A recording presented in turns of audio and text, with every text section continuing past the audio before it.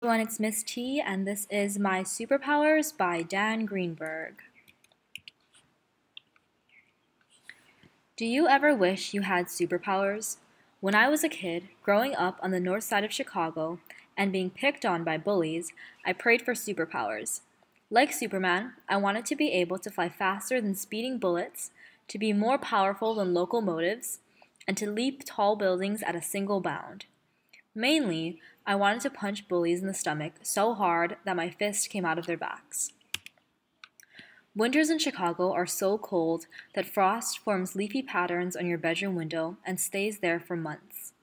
The wind howls off Lake Michigan, and a thick shelves of pitted black ice covers the street and sidewalks from December to April. To keep warm in winter, I wore a heavy wool coat, a wool muffler, wool mittens, furry earmuffs, and one of my most treasured possessions, a Chicago Cubs baseball cap, autographed by a player named Big Bill Nicholson. On the coldest days of winter, 3 bullies waited for me after school just for the fun of terrorizing me. The biggest one was a fat, ugly kid named Vernon Mantifull. Vernon and his 2 buddies would pull off my Cubs cap and tease me with it. They'd pretend to give it back, then toss it around in a game of keep-away.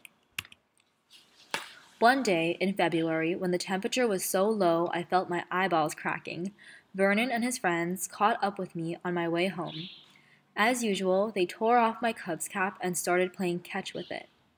What made it worse than usual was that on this particular day, I happened to be walking home with a pretty girl named Anne Cone, who lived across the street from me. Anne Cone had green eyes and shiny black hair, and I had a goofy crush on her.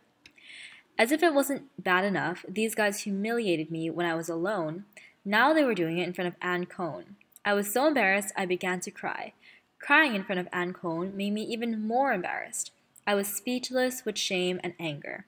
Driven by rage, I did what only an insane person would do. I attacked Vernon Mantifull. I punched him in the chest and grabbed back my Cubs cap. Vernon saw that I had become a madman. People don't know what to do with madmen. Vernon looked shocked and even a little afraid. He backed away from me. I attacked the second boy, who also backed away from me. Encouraged by their backing away, I ran after them, screaming, punching, flailing at them with both fists. I chased them for 2 blocks before they finally pulled ahead and disappeared. Breathing hard, tears streaming down my face, I felt I had finally regained my honor, at least temporarily. That weekend, perhaps made braver by my triumphs over the bullies, I kissed Anne Cone on her sofa. I can't tell you exactly why I did that.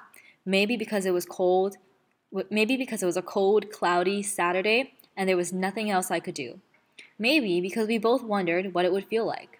In any case, I could now brag that at age 8, I had personally kissed an actual girl who wasn't related to me. I never did get those superpowers, not as a kid, at least.